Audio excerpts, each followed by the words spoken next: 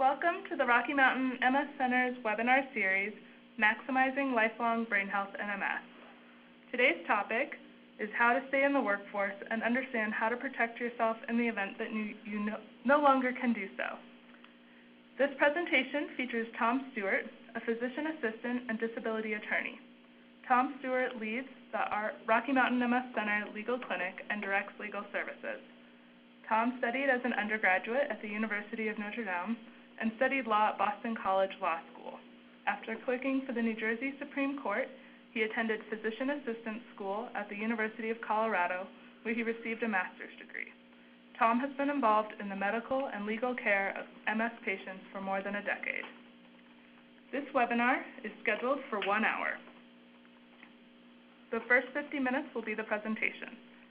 We are going to cover a lot of information today, so if you missed something on a slide, if you want to repeat it, pause, replay, we will be archiving this webinar on www.mscenter.org so that you can replay it at any time. We'll reserve approximately 10 minutes at the end to answer questions from the audience. You can submit questions at any time during the hour by typing them into the chat window on your screen. We will answer as many questions as time allows. And with that, I will turn it over to Tom. Thank you, Kelsey. So again, the purpose of this talk is to prepare people with MS who are working for the possibility that they may someday become disabled. Being disabled or disability, at least as I will be using it most of the time today, refers specifically to the inability to work, unless otherwise described as with the discussion about the ADA that we'll get to later. But before beginning, I want to make a few preliminary points. First, it's increasingly clear that with good medical care, many people with MS will maintain normal or near normal function for their entire lives.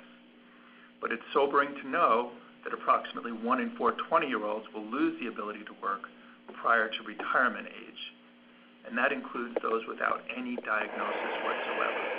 So it is just a good idea for everyone to know how to protect themselves should they lose the ability to work, and to take whatever steps make sense to increase that protection. Second, I don't mean to imply that people with MS should spend too much time understanding laws or planning for the possibility of disability. There are just a few laws and practical points that people with MS should know about to protect themselves. And I will try to boil these down to what I perceive as the most basic lessons that I have learned over the last decade working with people who have become disabled. I've frequently encountered people who have said, "If only I had known." And my goal today is to hear that complaint less often by communicating some of the biggest potential pitfalls in this webinar. Although many of my points are technical, it's not important for you to understand all of this right away. It will be enough to remember broad issues and refer back to this website or some other resource when workplace troubles begin. And if you don't have time or energy to listen to this in its entirety, that's fine. Please feel free to sign off and return to the recording of this, which, as Kelsey said, will be posted shortly after the presentation at the website www.mscenter.org. Thus, it is critical to think just a little about these relatively few potential mistakes, even as people with MS should focus their energy on staying productive in the workforce and having a long career. So my hope is that nothing in this talk is either discouraging or overwhelming. Finally, for people with chronic progressive diseases like MS, there are at least 2 distinct issues that usually occur sequentially or that may occur sequentially. The first issue is how to stay in the workforce when relatively minor limitations first begin. The second issue for people with MS to understand is their financial safety net in the event that they lose the ability to do their job or even the ability to work full-time at all.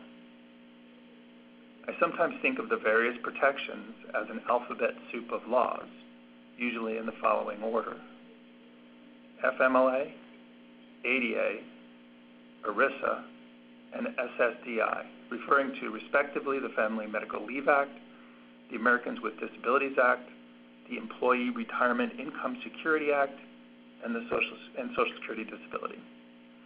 These 4 federal laws are the major source of protections for workers with multiple sclerosis and suggest a number of strategies that workers with MS can use to protect themselves. It's important to know that there are also important state laws related to the federal laws that I'm going to describe, but these are beyond the scope of what I will be talking about today. I'll try to point out situations where state laws play an important role. First, I'll talk about the FMLA. And maybe the first consideration, and how that helps with the problems of absenteeism. Because one of the problems faced by some people with multiple sclerosis who are working is the need for frequent absences. The increased need for absences among people with MS is due to numerous factors, including exacerbations, sometimes requiring weeks of absences, treatment, such as monthly infusions, the need for physical therapy, there's usually 1 or more visits per week, office visits a few times per year, and simply the number of bad days, especially maybe when it's warm, when symptoms are usually severe. Such a high number of absences, according to most vocational experts, is a problem because missing just 1 day of work per month would not be tolerated by many employers. Fortunately, the federal law passed in 1993, the Family Medical Leave Act, protects some people with MS from losing their jobs due to high absenteeism. Accordingly, people with MS and their caregivers need to understand the basic protections afforded by the FMLA. In a nutshell, the FMLA provides eligible employees unpaid, protected leave to care for themselves and close family members. Such employees may take up to 12 work weeks of leave in a 12-month period for one of 4 reasons. The most relevant 2 reasons for purposes of this talk are a serious health condition that makes the employee unable to perform the essential functions of his or her job, or to care for a spouse, son, daughter, or parent who has a serious health condition, including incapacity. Although employers do not have to pay their employees during FMLA leave, an employee may substitute accrued sick leave for this period of time. In addition, federal law provides tax incentives to employers to voluntarily offer paid family medical leave, so check with your employer to see if it is voluntarily decided to offer paid family medical leave. It's also important to note that employers do have to continue health benefits for their employees while they're off on the FMLA, though they may require the employees to pay their share of the premiums during the leave. One aspect of FMLA is certification. An employer may require that an employee submit a certification to support the need for FMLA, a form to be filled out by the employee's healthcare provider. The certification will indicate that an employee or family member has a serious health condition requiring days or periods of absences. Although most employers use standard forms available on the Department of Labor's website, no specific form is necessary to provide certification. What is necessary is that the certification contain the following: the healthcare provider's contact information, the date that the serious health condition began, the likely duration of that condition, and if the employee is a patient, whether the employee is unable to work and the likely frequency and duration of this inability, and if a family member is the patient, whether the family member needs care, and an estimate of the frequency and duration of the leave required to care for the family member. Most neurologists and their staff are familiar with this form and generally willing to assist with this process. An employee who has missed work pursuant to the FMLA must be allowed to continue the same job or an equivalent job when he returns to work. Again, these protections are very powerful and allow people with MS to address the problem that absenteeism presents. In addition, the FMLA can sometimes serve as a pause when an employee first learns that his or her employer has noticed performance problems. This can be an early indication that someone is at risk of being let go or fired, which may be related to MS symptoms. This can be a good time for someone with MS to discuss the problem with their physician or other healthcare provider and seek time off through the FMLA for additional symptom management and evaluation. such as neuropsychological testing or functional testing, functional capacities evaluation, and to consider options as whether workplace accommodations are needed and even whether it is time to apply for disability benefits. The major limitation for patients seeking these protections is that the FMLA applies only to covered employees. In other words, covered employers. So it's critical for people to know whether their current employer is subject to the provisions of the FMLA. The FMLA applies to all public agencies, including the federal government, state government, public schools, and agencies of the state government, regardless of the number of employees. However, the FMLA does not apply to all private employers. Specifically, the FMLA applies only to large employers, those with 50 or more employees within 75 miles of the employee's work site. Because the number of employees an employer has is so critical to determining whether an employee is covered, a technical exception is worth mentioning. In some circumstances, separate businesses may be considered to be a single employer for purposes of the FMLA. Factors to be considered in determining if separate businesses are an integrated employer include common management, interrelation between operation, centralized control of labor relations, and the degree of common ownership or financial control. Employers covered by the FMLA must provide notice to their employees regarding the FMLA. This can be through a poster or through an employee handbook. A less significant limitation to the FMLA is that it does not apply to all employees. Thus, it is critical for someone with MS to know whether they are covered employees. To be protected by the FMLA, not only do they need to have a covered employer, the employee also has to have worked a total of 1,250 hours during the 12 months immediately before the date the leave is to start. In other words, the employee must have worked approximately 24 hours per week in the 12-month period. The 12 months do not have to be consecutive, however. If there has been a break in employment for over 7 years, then the prior months do not count. There's another narrow exception for key employees, those among the highest 10% of earners at a company. An employer can deny restoration of an employee after leave if it will cause substantial and grievous economic injury to the operations of the employer. This usually applies when permanent replacement of the employee is unavoidable. And then if an employee believes that FMLA rights have been violated, there are two options. You can choose either to file a complaint with the Secretary of Labor or to file a private lawsuit under the FMLA.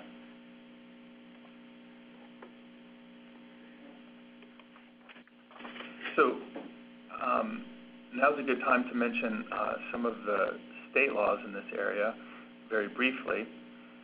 Some states have enacted legislation to create state paid family leave insurance programs, which provide cash benefits to eligible workers in some instances. At the time of this writing, California, Rhode Island, New Jersey currently operate family medical leave insurance programs that offer 4 to 10 weeks of benefits to eligible workers.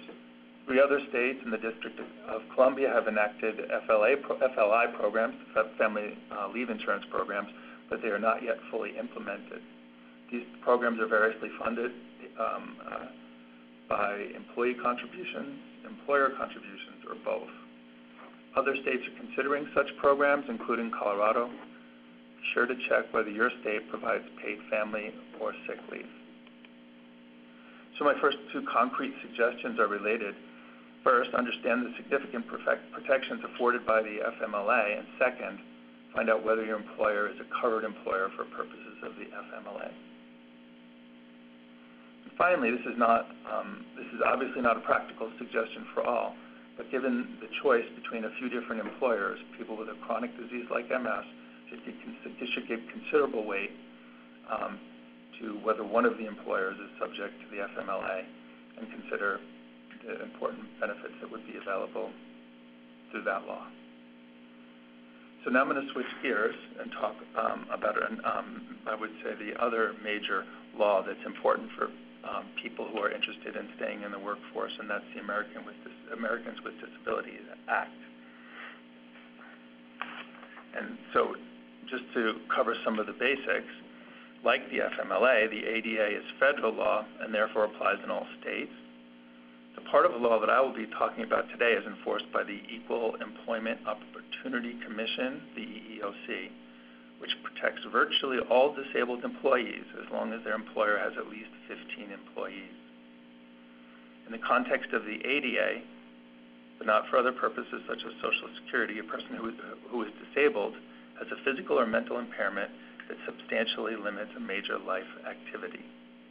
This impairment must be substantial in that the impairment significantly limits hearing, seeing, speaking, breathing, performing manual tasks, walking, caring for oneself, learning, or working.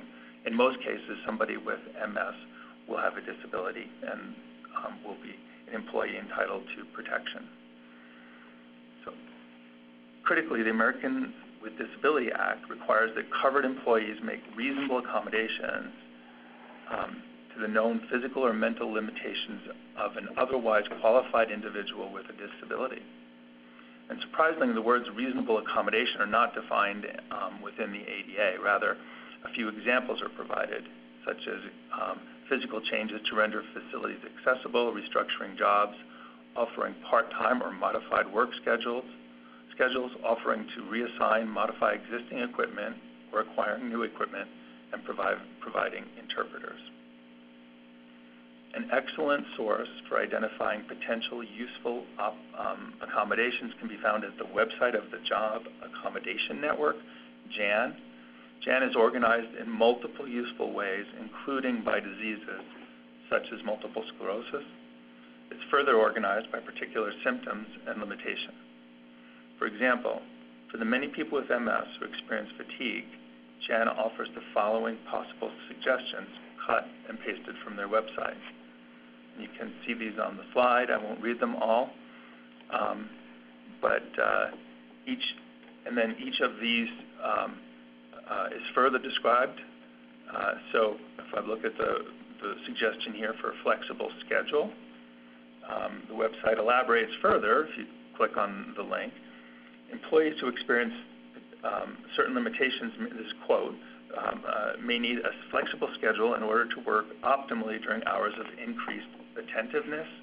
Flexible schedules can also be used to have a period of mental rest in order to refocus or reorient into his or her work. Examples of a flexible schedule would be adjusting starting and ending times of the workday, combining regularly scheduled breaks to create one extended break, or dividing large breaks into smaller segments and allowing work to be completed during hours when the employee is most mentally alert. To begin the process of seeking reasonable accommodations, the person with a disability must inform the employer that, due to a medical condition, there is a need for an adjustment, accommodation, or change at work. No legalese, for example, I hereby request an accommodation, is necessary. It only needs to be articulated in plain English. A request for an accommodation should trigger, quote, an interactive process which refers to the information gathering necessary to evaluate the request for an accommodation. As described by the EEOC, the interactive process is intended to be a flexible approach that centers on the communication between an employer and the individual requesting reasonable accommodation. May, and often does, involve obtaining relevant information from a supervisor and an individual's healthcare provider. The person who will decide whether to grant or deny reasonable accommodation will engage in a discussion with the employee with a disability as well as others to collect information about whether there are accommodations that can be made that will eliminate any barriers to employment. So the limitations, there's only one statutory limit on whether a particular accommodation is reasonable. An employer need not accommodate an employee with a disability if doing so would cause the employer, quote, undue hardship. And undue hardship, according to the EEOC, refers to significant difficulty or expense and focuses on the resources and circumstances of the particular employer in relation to the cost or difficulty of providing a specific accommodation. undue hardship refers not only to financial difficulty, but to reasonable accommodations that are unduly extensive, substantial, disruptive, or those that would fundamentally alter the nature of the operation or business. Whether an accommodation would create an undue burden for an employer is a highly fact-specific question. Another consideration that may restrict requests for an accommodation is that an employee, with or without an accommodation, must be able to perform the essential functions of the position. For example, if an employee cannot meet production goals of a position, even with an accommodation, he or she may not be protected by the ADA. There are three factors to consider when evaluating a function as essential or marginal: the relationship of the functions to the other job, whether reassigning the functions will affect other employees, and the significance of the function and the conditions under which it's being performed. An example may help. Assume that someone is employed operating a machine. Their job description, among other things, states that the job includes painting the machine twice a month using a ladder. Many people with MS may have balance problem, and this aspect of the job may be difficult and dangerous. However, painting the machine may not be an essential function because it is not critical to the execution of the job, which is to operate the machine. Accordingly, a request by the machine operator to have the painting function assigned to another worker might be granted as a reasonable accommodation. If you have requested an accommodation that's been disapproved by your lawyer, the next step may be, if you feel like you've really been wrong, to call the EEOC. You must file a charge of discrimination with the EEOC before filing a job discrimination lawsuit against your employer. There are time limits for filing a charge, generally 180 days from the date of the alleged violation.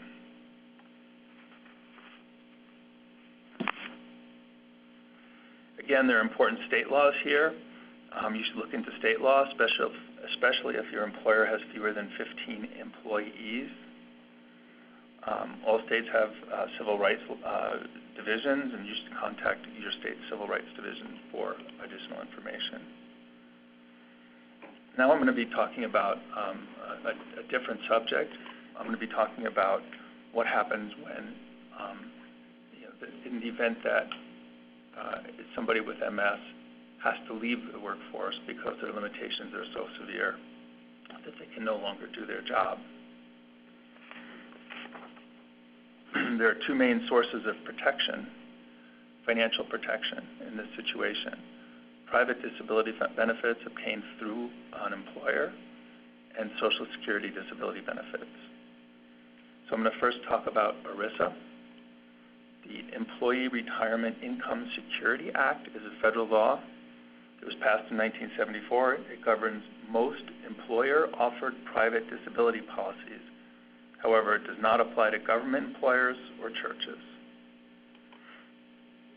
My first suggestion is to obtain private disability benefits through your employer if you can. And this may seem obvious, but I've encountered many situations where people with MS have chosen not to participate in a employer-offered private disability plan. People who have been diagnosed with a potentially disabling disease like MS are not generally able to buy private disability insurance through a broker in the marketplace. However, many employers offer disability insurance as part of a broad compensation package. For people with MS, this kind of protection is so valuable that it should be weighed heavily when making employment decisions. This may be your only opportunity to have access to private disability benefits. When compared with the disability program administered by the government, Social Security, private disability benefits provide a larger income stream, a shorter exclusion period, and may be easier to access. Such private policies frequently replace 50 or 60% of a worker's salary. The next suggestion would be to purchase additional coverage where possible. Sometimes an employer will provide an opportunity to increase coverage for employees who are willing to pay for it. If you can afford the additional coverage, purchasing it is usually an excellent idea. My next suggestion regarding private disability is that you should learn about the exclusion for pre-existing conditions. Most policies provide an exclusion for pre-existing conditions. So if someone has MS before starting a job, it may seem like a pre-existing condition, and it would be. However, pre-existing conditions will generally not prevent claims for disability benefits after the first year of work. But be careful, because time off from work may not be included in this calculation. Thus, if you've been employed for 12 months but were out of work for the Family Medical Leave Act, for example, for one of those months, you may find that you have not been working long enough to qualify for disability benefits. Check with your specific disability insurance policy for additional details on this. This next section is a little bit technical. Understand the difference between own occupation and any occupation policies. Many private disability policies, the best ones, will provide benefits if you become unable to perform the essential functions of your current work. For example, a neurosurgeon may be rendered entirely unfit for his job because of a slight tremor. Although such a neurosurgeon could probably perform other work, it doesn't matter if he or she has an own occupation policy. Some policies are referred to as any occupation policies in contrast, and they will only provide benefits if the claimants, or the policyholders, can prove that they are unable to do other work as well. Most policies are hybrid policies. Hybrid policies typically provide coverage for those who cannot perform their own occupation for a period of time, for example, 24 months, and then convert to an any occupation policy. Often, this is further defined as any occupation has an inability to earn 60% of your previous earnings, or maybe 50%, it may vary. Understanding these issues will help you choose the best disability coverage and will help you plan if you lose the ability to perform your current work.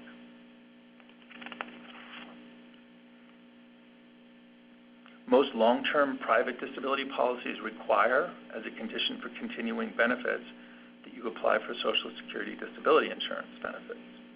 In general, the standard for proving disability for Social Security disability insurance is much higher than it is for private long-term disability policies.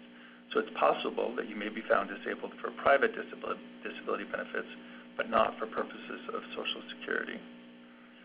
However, if you do qualify for both, the monthly benefit you receive from Social Security will generally reduce the amount that you receive from the long-term disability insurer. For example, an employee who earned $80,000 per year might receive in disability $4,000 per month. That's 60% of her former salary. If she's found disabled by the Social Security Administration and her Social Security benefit is $2,000 per month, she will continue to receive $2,000 from her private disability insurer and $2,000 from Social Security. So there's a set-aside from the private disability policy based on Social Security payments. And an award of Social Security will not increase generally monthly income. Even so, it's important to get Social Security disability benefits if you qualify for at least two reasons. First, Social Security disability benefits are entitled to Medicare 30 months after their disability onset. For most people, this is a critical benefit, if not in the short run, at least at some point after they've stopped working. Second, a finding of disability will result in a disability freeze. This protects your retirement benefits, not your disability benefits, which are calculated based on your average earnings. Without such a freeze, disabled people would be at risk for receiving diminished income at retirement age when private disability benefits generally cease. Many long-term disability policies encourage beneficiaries to apply for SSDI benefits using a particular representation company and indicate that this is a free service. Be very wary of this. Most of the time, these referrals are or often anyway, to non-attorney advocates. You're generally better off hiring an experienced attorney who will represent you. Because of the way Social Security attorneys are paid, hiring an experienced Social Security lawyer is also free to you in most situations. You have a right to choose your own counsel, despite the language used by private disability insurance companies. I'm going to be turning to talk more about Social Security disability insurance, which is by far the most important financial safety net for most workers. And that's because most people who become disabled do not have private disability benefits. So the first point is that you should understand whether you're eligible for SSDI benefits. You're eligible for Social Security disability benefits if you have worked long enough, paid Social Security taxes, and importantly, have worked recently enough. To be covered, most middle-aged adults will have had to work 5 of the last 10 years.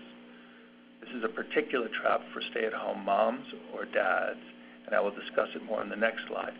Most people who have worked full or even part-time and paid taxes most of their adult lives will be covered through Social Security for disability insurance. Understand the consequences for withdrawing from the workforce for personal or family reasons. This is, again, about the stay-at-home mom or dad. Most people who have not worked in the 5 years prior to becoming disabled will not be insured by Social Security. Thus, they will not be entitled to benefits even if they become severely disabled. This is a potential trap for the stay-at-home, work-and-home spouses. Consider a woman who plans to stay home with her young children and then return to work. If she becomes disabled after staying out of the workforce for 5 years, she will have lost the ability to file for Social Security disability benefits. Virtually no one thinks of the protections available through Social Security's disability insurance program when making a decision to withdraw from the workforce. And they should. There are a number of solutions to this potential problem. For example, it is possible to maintain eligibility by working part-time. In 2019, earning just $5,440 per year will maintain eligibility. And this number is inflation adjusted and changes every year, so it would have to be looked up in some other year to find out the exact number. If you have MS and can work, consider at least part-time work, or to limit your hiatus from the workforce to less than 5 years so that you may stay insured through Social Security.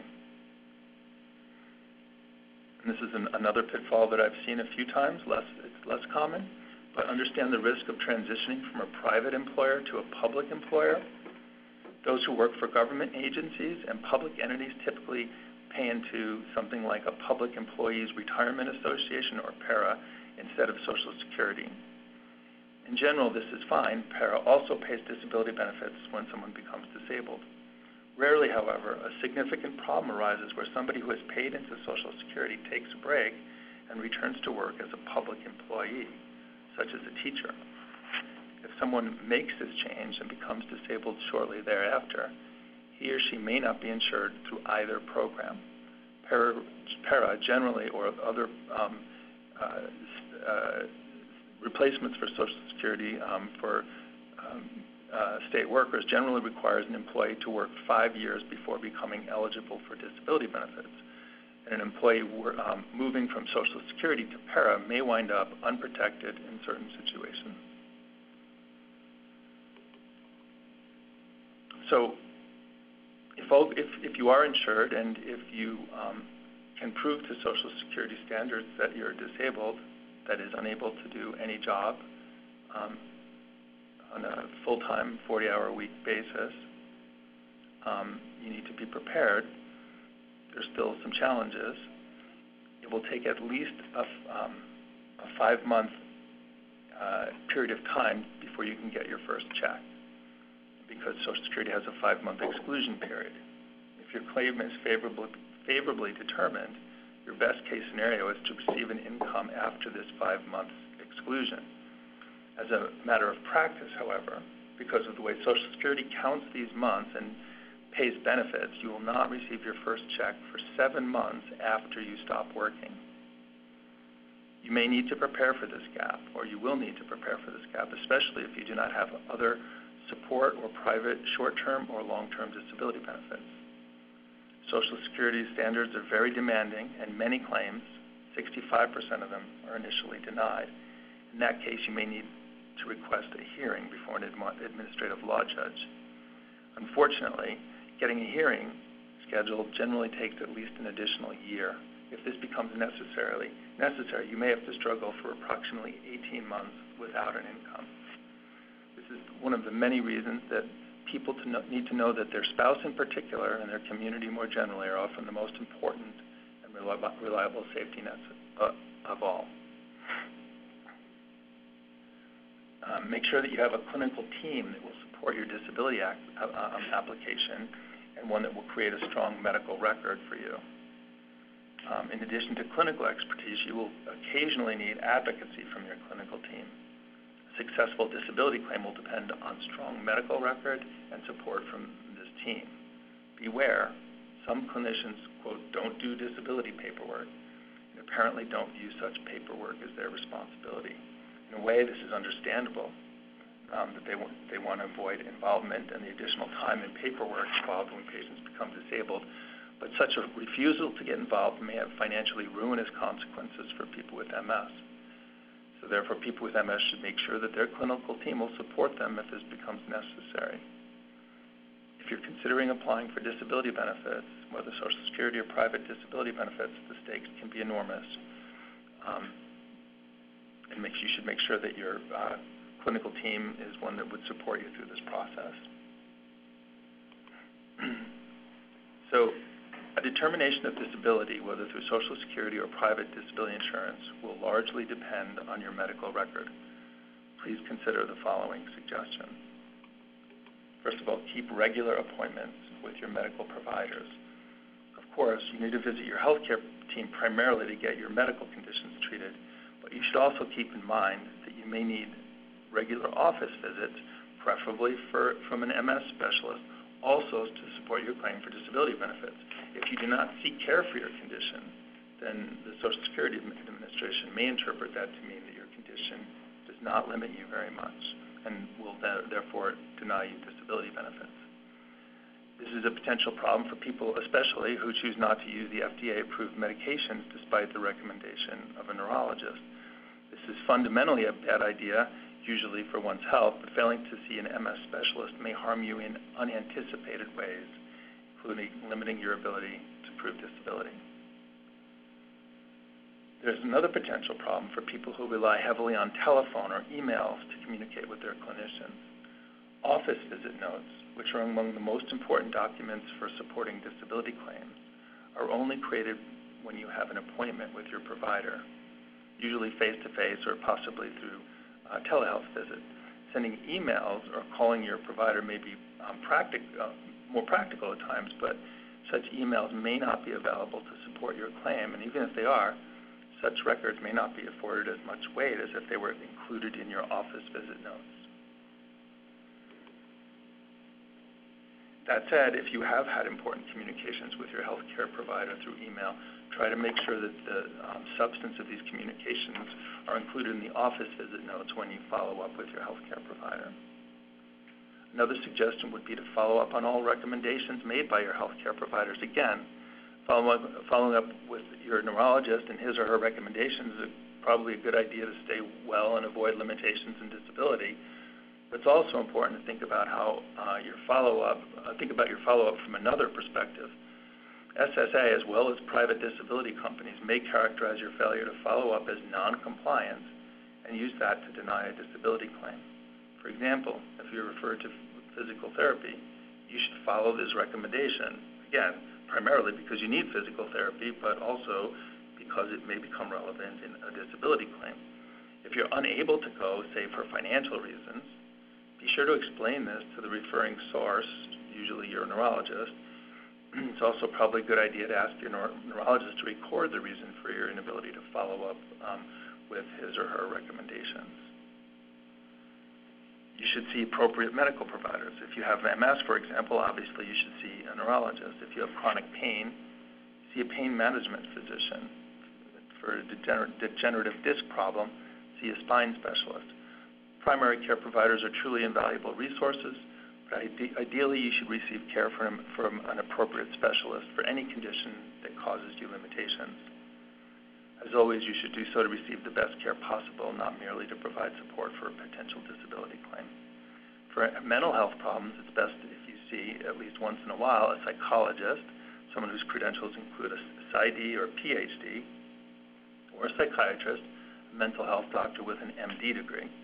Therapists, counselors, and social workers can provide excellent treatment, but Social Security will generally give more weight to a description of limitations provided by psychiatrists or psychologists. And then you need to tell your health care provider about all of your symptoms and limitations. Your neurologist cannot include information about your symptoms and limitations unless you specifically tell her or him about them. If your doctor doesn't write about your limitations, there will be no record of it. If it isn't in your medical record, SSA won't know about it other than by your self-report, which will probably be insufficient. Also, you should know the difference between symptoms and limitations. Symptoms describe your experience of having an illness. An example is fatigue. If you experience fatigue, it's important that you mention this symptom to your doctor and that she puts this into your office visit note. But this may not be enough.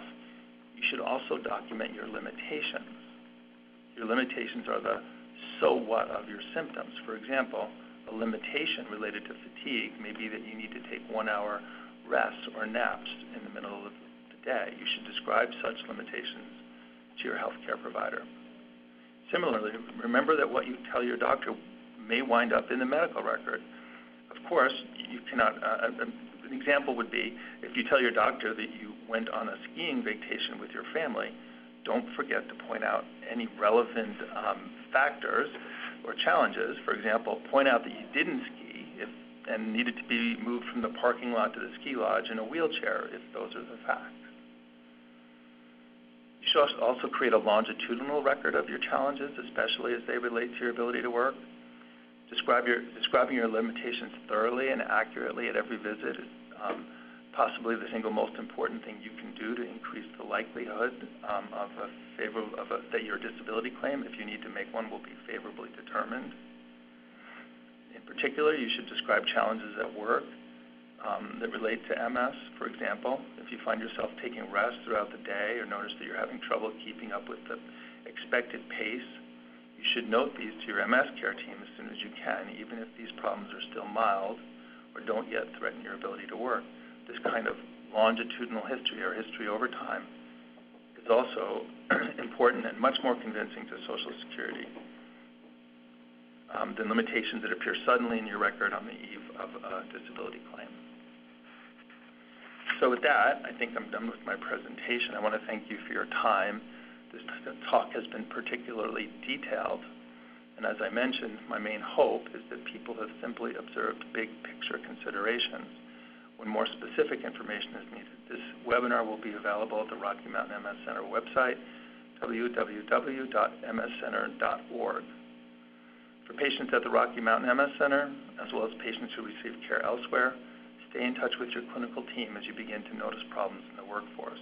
Most are very supportive and may be able to help address symptoms that are interfering with work, as well as to document work-related limitations as early as in the process as possible. Finally, the Disability Law Program is here to help, particularly if you're about to leave the workforce due to a disability or are making an initial application to Social Security. All initial consultations are free, and even in some cases where we represent you, there would be no charge, depending on the situation.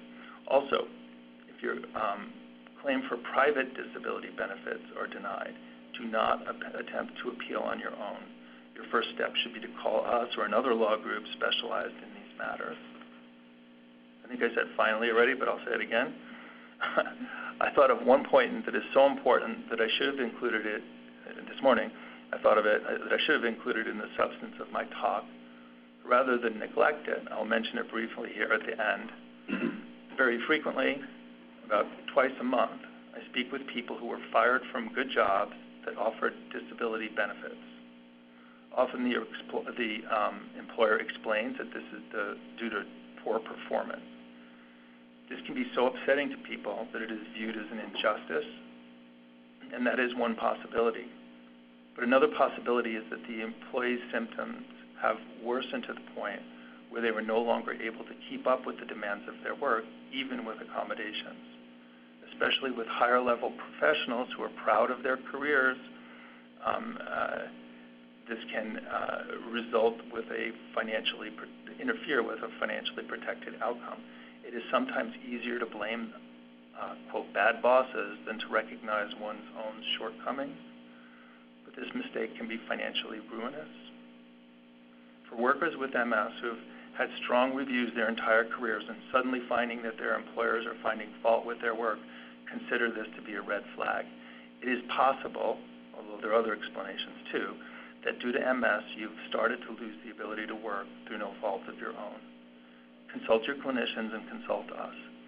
If your symptoms are interfering with your work, the correct outcome is to receive disability benefits, not to be fired and to be impoverished. Being fired prior to applying for disability benefits will make it harder for you to receive these benefits. Please get help early once challenges in the workforce appear. I want to acknowledge the many people who have helped make this talk and the disability law program possible, including the Rocky Mountain MS Center, our many wonderful clients, and the Rocky Mountain Multiple Sclerosis Center legal clinical staff, Teresa Mitchell, Sarah Darnell, Tori Wampy, and Liz Ludchek. Thank you, Tom. If you have questions to submit, please do so now using the chat window on your screen. We had a couple of questions submitted earlier that referenced very specific job positions and what reasonable accommodations might be for that. And I'm just going to go ahead and reiterate that Job Accommodation Network website is a great one to look at for ideas on reasonable accommodations. You can find them at askjan.org. And it's not only a website to browse, they actually have a telephone number and very expert people available to help with specific questions about reasonable accommodations, which is a highly fact-specific question in any case and difficult to answer in general. So one of the questions we had submitted was questioning what would you recommend if you were trying to get back into the workforce? If somebody's employer did not make reasonable accommodations for them, now they're trying to get back into the workforce. So I don't think I don't see the particular challenge, I guess. I mean, if you can go back to work and have an opportunity to do so, of course, you're going to be better off. Everyone's going to be better off. I think maybe the implicit in that question is an uncertainty about whether he or she is able to go back to work. And I can't really speak generally about private disability benefits because those are contracts and highly individual. But I can say about Social Security, because it's the law and I can look it up, and they do have some very favorable provisions for allowing people to try to return to the workforce. So if the concern is you're not sure that you can make it if you go back into the workforce, or that you might lose your benefits while trying and then be in a worse position if you fail, you should be reassured that Social Security does provide some pretty good protections in that situation. And it's complicated, but basically somebody can do a 9-month, can work for 9 months while receiving full benefits and earn as much as they want without having their benefits discontinued.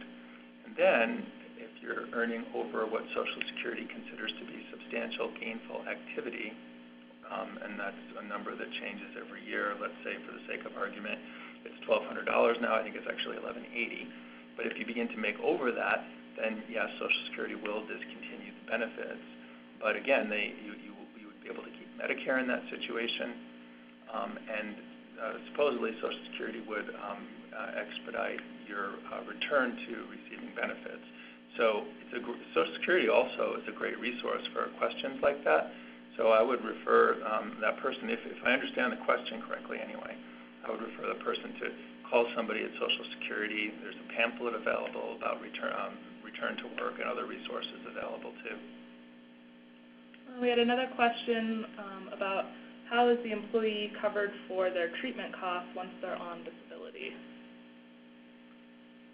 So again, disability is um, is vague to me in that setting. Of course, it could be private or Social Security. Again, I'm going to not be able to talk too much about the private disability benefits. Usually they don't pay health insurance. And Social Security does. One of the major benefits of receiving Social Security is Medicare. Unfortunately, it takes 30 months from the date of disability to get Medicare. And so, but once you get Medicare, Medicare will usually cover the medications, again, if I'm understanding the question correctly. But that creates quite a problem for people that, the time between getting, stopping work, which is necessary basically to apply for Social Security or to earn very little, and the time Medicare kicks in is 2.5 years. And the idea is, the reason for that gap is Congress decided that people can just simply pay COBRA benefits for that period of time.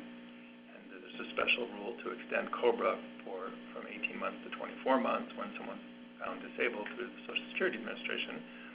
But as we all know, that is not a practical solution, given that many people's COBRA benefits are about the same as their mortgage. So it's a big problem. Many of the drug companies have excellent patient assistance programs, and my experience is for many people that's getting access to the MS drugs while not insured is their biggest concern, and in fact usually that works out pretty well through the patient assistance programs provided by the manufacturers of each of the different medications. In many states that have undergone or have participated in Medicaid expansion through Obamacare, and that's not all states, it's a lot of states, most states I'm sure, for somebody without an income while they're waiting, for Social Security, while they're pending hearing, for example, which as I mentioned could take 18 months, Medicaid is usually available. Most people who are impoverished during this period of time waiting for a hearing before Social Security should visit their county Department of Social Services to see if there are any benefits that they may have access to. So hopefully that answers. Repeat the question again. It's like, how do I access the medications? How is the employee covered for treatment costs once he or she is on disability? Right. So after 30 months, the answer is Medicare. Hopefully somebody has this. I mean, again, I imagine the writer of the question doesn't have a working spouse through, where spousal insurance benefits are available. But again, the main answer is, I guess, that the drug manufacturers will often pay for this, or provide it, rather. And I just wanted to clarify, the 30 months after the date of disability is the date of approval of disability benefits, not the onset of disability. No. Okay. It's a good question, though. So Social Security has to make two decisions about whether somebody's disabled. Whether they're disabled and when their disability began. When people apply for Social Security, they allege an onset date. So usually that's the first date that they have to stop working. And again, that's rough. You have to make a decision and apply for Social Security knowing that there's a fair chance your claim will be denied. But anyway, that's an alleged onset date. Now, Social Security, if they find somebody disabled, they also have to identify an established onset date, which may or may not be the same as the alleged onset date. It often is, however. So usually the 30 months doesn't relate to the time, the 30 months doesn't relate to the time Social Security makes the decision. It relates back to the established onset date also, which is probably the alleged onset date, which is probably the day after somebody stopped working. Excellent. And I think that is all that we have time for today. Tom, thank you for your time and all of this information. Again, just to reiterate, this is will be available on our website for folks to view. Did we give out phone numbers? Oh, nope. Those if you would like to reach Tom at the legal clinic for the Rocky Mountain MS Center, you can call 720-301-9708. And again, all the consultations initially are free. And we'll include that number in the description of the webinar as well. Thank you.